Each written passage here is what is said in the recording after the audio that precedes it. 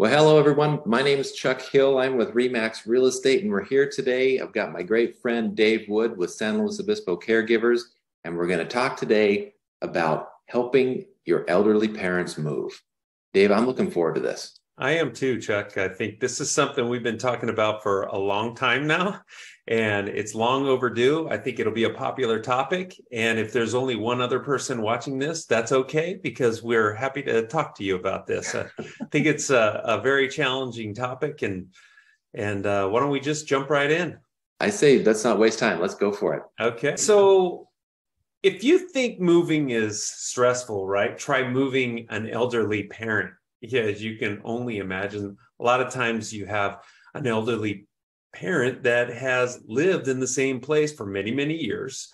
Maybe doesn't have that many changes happening to their house. And today we're gonna set up some checklists and some tips for you on how to work through this process. So we're gonna attempt to give you an idea on how to plan that move. We're going to give you some tips that you're going to want, kind of the before, the during, and the after, and then what options exist for you, whether it's downsizing, assisted living, caregivers in the home. We're going to go over all these different things. So planning move for your parent or your elderly parent, the first thing you got to be thinking about is their health, and a lot of times, my company helps people find assisted living. So what my role here today is to talk to you some about the senior care aspects of things, and maybe even the emotional strain that it puts on not only the elderly person, but the elderly person's family. And then Chuck, of course, Chuck Hill is a realtor that covers the entire county of San Luis Obispo County. He's got a ton of experience. How many years, Chuck? Oh, I don't want to talk about it. 29 years. 29 years. Enough, huh? Yeah. Yes. So yes. 29 years. So he's been doing this a very long time and has picked up a few tricks of the trade. And we want to talk about, specifically how it's different working with somebody who's a senior and the family members working with their parents going through this transition. So it's a big emotional component. Anytime you want to talk about moving, of course, it's very hard to move, but it's even harder for people that have been in one place for a long, long time. And then you layer upon that some of this family dynamics, I like to call it, with siblings and all that. We have a hard time, making these moves. And then, of course, that the house itself, is it going to be easier for your parent to move and downsize so they don't have to do all this maintenance that it takes to, some of these houses are, 4 or 5 bedroom homes that have really been left behind. Time has left them behind.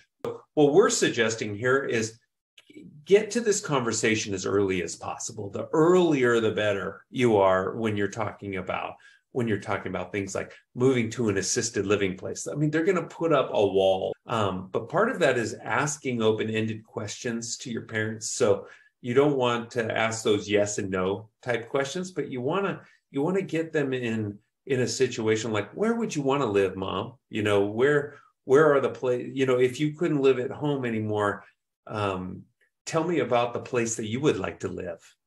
But the more that they can feel part of this process, the better success that we think you're going to have. Timing really, really is everything. That's just kind of a life principle, but, especially in this situation, and staying in control of it is important as well. And like you said before, the earlier start you get in this conversation, the better. But let's talk about, when the things to consider out real quickly when it is time to sell the home. You'll be thinking, and this is why it's good to start the conversation with your parent early. If we're going to think about selling a property, well, what time of year is the best to sell? And that's different in a lot of different circumstances. Different parts of the country, different times of year are better to sell. What are the market conditions? Okay, anybody who's been paying attention at all recently, interest rates have gone up, they're coming back down. There's a lot of things that happen in the real estate market that are very dynamic that you need to consider.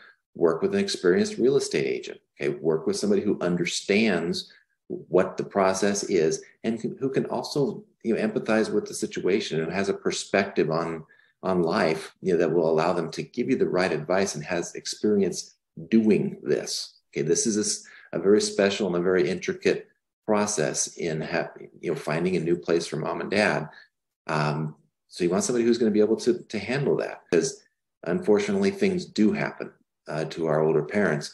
And if something does happen that requires you to move quickly, you want to be ready for it. But then also you want to have that communication going with your professional. Then we're talking about, I love that picture. That's such a great picture. The Brady Bunch house is just perfect. But making the house sellable, and this is so critical. It's so critical. And this is where you want to have conversations with the family and with your real estate professional and with, with all the people involved, because there's things that you need to do to achieve top dollar. And very quickly, there's a quick list. You need to declutter. You need to clean the home up, make some repairs if they're needed. Deferred maintenance is something to be aware of. Lots of times this has happened on the homes of our older parents, where they just haven't been keeping up on the trim paint or on the roof repairs or on the landscaping. There's things that just kind of deteriorate that we need to be aware of, because they make a difference when it comes to getting the maximum value for that property when you sell it. Then we talk about things like staging the home. Okay? Staging means placing furniture in certain locations. It doesn't necessarily mean renting thousands of dollars worth of furniture and stuff, but it does mean maybe moving some furniture around, taking some paintings down, putting things up. Okay? There's a lot of different things that can be done there. You may need a storage facility. Okay? Sometimes in the decluttering process, we need to put something. So we want to look at that. And then upgrades. This is something we need to be careful with, because at this circumstance, for a lot of families, you aren't necessarily wanting to spend a lot of money. So we need to be careful on the upgrades that we're doing. But at the same time, sometimes for not too much money, you can do some critical upgrades that can really help you achieve top value. But these are great items, and this is all part of the conversation. Well, and our goal in this presentation too isn't to get you more overwhelmed. Right. And which is what I could very well be doing. Yeah. And so many things do go into selling a home and doing a good job selling a home. And like we talked about earlier, the emotional component is there. And that one of those emotional components, aside from family dynamics, is overwhelm, because that really, pushes people away from making their best decision when, maybe it is time to sell the house, but they're like, oh gosh, I don't want to have to, sell all the stuff and get rid of, donate this and, do an estate sale. It just seems so overwhelming. Well, I think one of the real advantages of working with somebody like Chuck is that he's got all these contacts already built in over these 29 years. So he kind of knows the guys to use and the ones not to use. And it really does simplify a lot of this listing. And we're going to do a lot of listing today, because that's part of what our promise is to give you the information. But I don't want you to be overwhelmed. You want to bring in great people who can help you and advise you and everything to avoid the overwhelm. That's really one of our biggest things, is to make this the easiest, maybe even enjoyable process. Well, let's not get crazy. Huh? It could happen. It could happen. You've seen it. Yeah, I have seen it. I have seen it. And that's what we really take very seriously. And I know you do too in your process. We're going to talk about that in just a minute. Sure. That's why we're here, is to help people achieve their goal. And that's really, really what the bottom line is. But, back to it right here, bang for the buck. We're going to figure out the right price for the property. Okay. You have to make some decisions, kind of like I was leading to as far as spending money on improvements. Are you going to fix everything to maximize that sale price? Are you just going to take care of some major things? Is there a roof leak that really should be taken care of? Is there a broken window? Those things should be taken care of. Or maybe, you're done and you don't want to do a thing. It's just a little bit too much. Homes sell as is as well. There's different strategies that go with all three of those, ways of going about selling. We want to get all of our players in place. The biggest part of this, though, is that middle one there is managing the emotions. And this is where the communication is critical. I've found that people who aren't being communicated with, who don't feel like they don't know what's going on, that's when emotions start to rise up, and things can get a little bit more challenging as far as what's going on, and be very clear about what we're doing. And another piece of that is staying very organized. So communication and organization, if we keep those, if we really stay on top of those things most of the time, it helps people, be able to make the right decisions. Okay, and then planning the move. Okay, again, a great list here, and we could spend all day on this one, but where you're leaving, we kind of talked about. Are there issues with the property? Clutter removal, staging, repairing, all those things we just talked about. But that's a great list right there. And stuff, but where you're going is all the different options for the future, right? So a lot of people move. Maybe there's a little medical stuff going on. Maybe it's mobility issues, some things like that. Maybe it's dementia or forgetfulness, playing a part. And many people want to live closer to their family. So one of their goals might be to come live with a family. Maybe some people are just trying to downsize, but they're still able to live by themselves.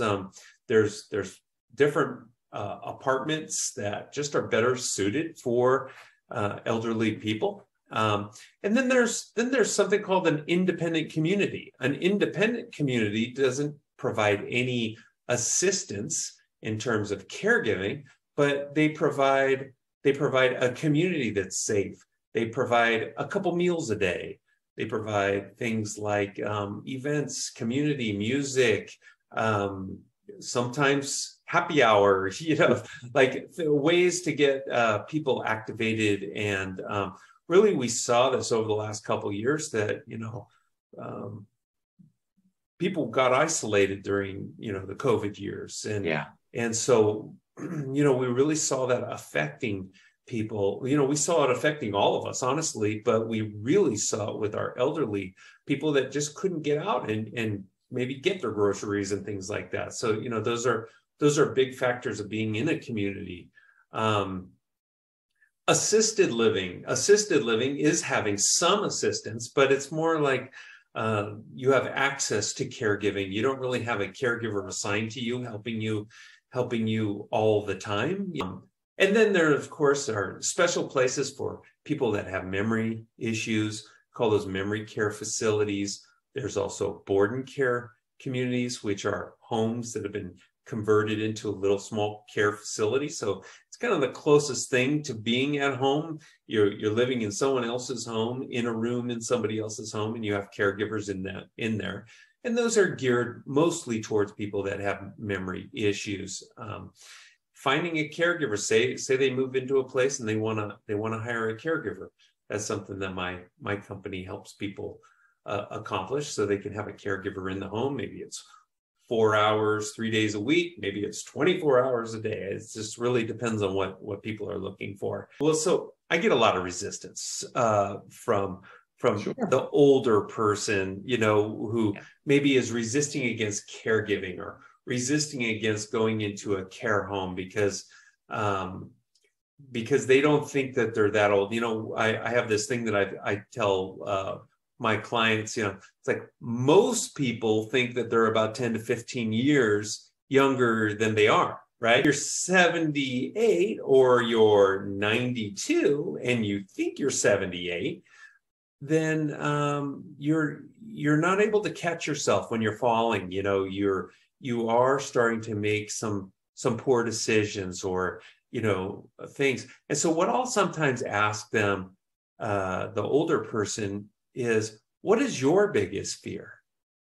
And often, if they're living alone, they'll say that I've fallen, and it's the whole I've fallen and I can't get up, right? So they're afraid that they're going to fall and no one's going to know.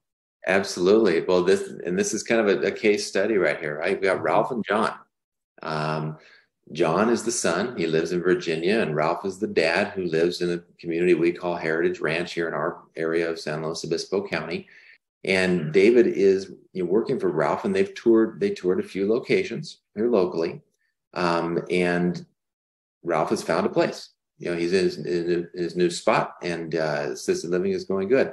And then what I do is I help both of them, Ralph and John, get organized, okay, figure out the improvements that need to be made on the property, and we maximize the return on the selling of the house. So all the things we've kind of talked about, we actually put into place, for Ralph and John, and it works out nicely. Ralph was still, pretty together guy. I took him to, I don't know, 6 different assisted living communities in the area. And he sat there and walked through every aspect of his life, and asked for exactly what he wanted from each person, toured every location. And, it was a bit of a grind, at times not just for me, but for Ralph as well, because so I take people through these places. I ask the right questions. I'm able to kind of really focus in on what it is that they're looking for and what's the best places around here. I've been all the different places, so I can really figure out, after 20 minutes or so talking to somebody, and like, okay, we need to go check out these 3 places. These would be the best 3. And, it just saves a ton of time, a ton of money, and gives you the most important thing is that emotional piece that you feel like, okay, well, I know all the options now. I'm not taking a risk on going on Google and seeing what's advertising at me, or, I heard this was a good place, but unless that you've kind of looked at all the different options, or at least all the options have been available to you, you never have that really good feeling at the end of the day.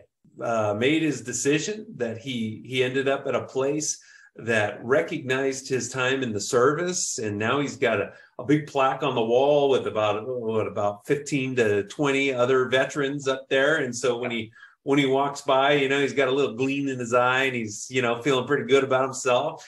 And just where he was living before, he was by himself. Mm-hmm. And he's a very social guy. Yeah. And having other people around who, want to talk as well and are willing to have a nice, real meaningful conversation. Great guy, great family.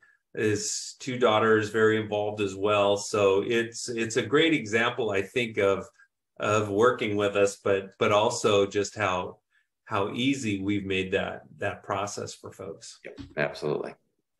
So here's just a look. A lot of people have in their mind, I don't want to go to a nursing home, right? Well, I don't know about you guys, but if you look at this picture here, it doesn't really look like a nursing home. In this, you've got a lot of this negative stereotyping, and when you go to a nursing home or a skilled nursing facility, those are facilities. But assisted living is more of a community. Right. And so it's really, if you think about all the millions of dollars that have been put into understanding elderly people, seniors that want to have an active lifestyle, what do they want to do? Well, they want to watch movies together. They want to be in a movie theater-like setting. They want to have popcorn with their movies. They want to be dazzled a little bit, right? They want to be able to go on community excursions and things like that. So these places that you go, they typically do have a big fireplace in the lobby, and they have place for happy hour, and it's a lot cooler and a lot nicer. And I know, Chuck, one thing is living with the family. And a lot of times, and Chuck, I know you can speak to this as well, but looking for a new place, maybe for the family looks for a place that has a granny unit, or maybe you can speak to that a little bit. Well, and every family is different, right?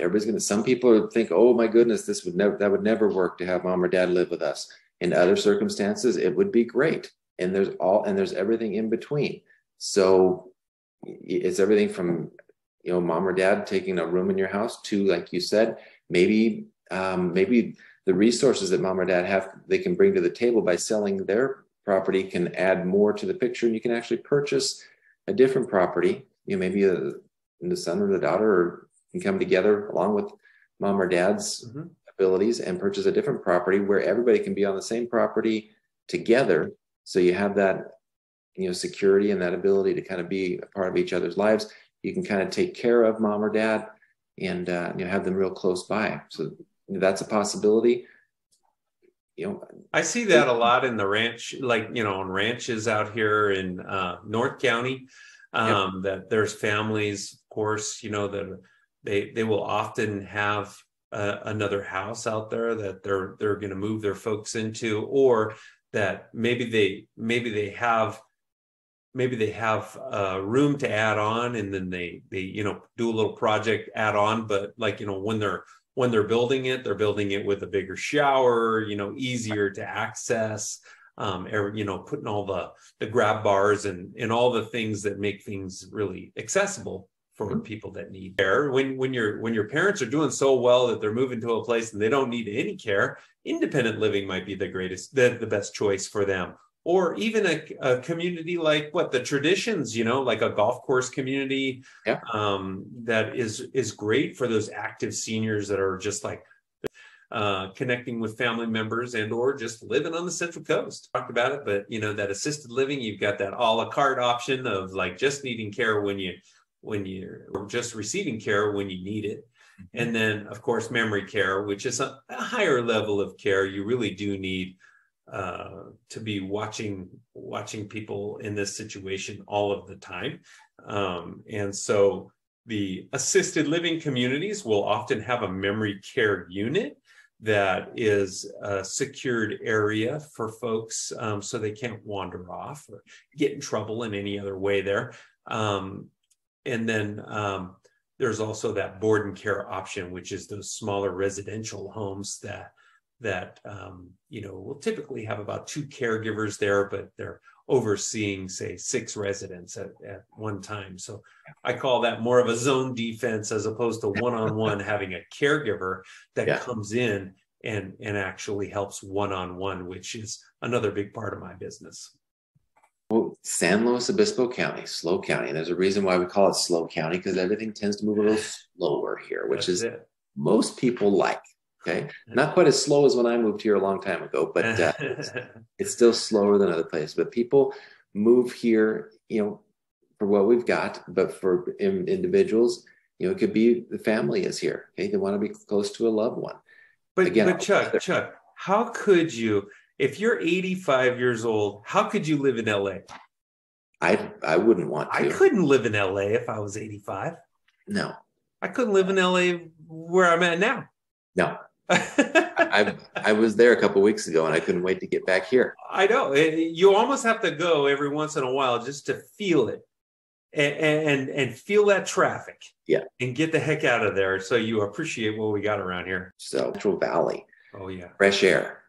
I can't tell you how many people I've helped find a home over here because they lived, their whole life in the Central Valley with all of the pesticides and the fertilizers and the dust. And they literally can't breathe anymore. And they come over here and they can breathe. Honestly, I think we want to just say that we're here for you. We want to help you. So what we're going to do as part of this presentation is we're going to give you a link to download some of our checklists that we've created to make life a little bit easier for you. We want to invite you to work with both Chuck and myself if you are interested in looking at your options. And this little picture down at the bottom here I really like, because I think that's what the motivation behind most of the moves are from another area is really connecting our families. And that same emotion that we've been talking about with the move exists, and some sharing that experience and the wisdom of grandparents and things like that is a beautiful thing. And these, we get one life to live. And so if we can bring our loved ones a little bit closer to us and be a bigger part of their life, then, I say I'm all in. I agree with you 100%. It's, I bring this back to just you and me as we kind of wrap this up. Yeah, we are all in, and I know it's in your heart to do the most good out there, and this is really about helping people at a certain point in life when a lot of good advice and some guidance and some experience can really, really make a big difference. Absolutely. Absolutely. Well, thanks, Chuck. Appreciate it. Think we did it. All right. Very good. Hey, and we'll just, we'll do this again soon. All right. Sounds good.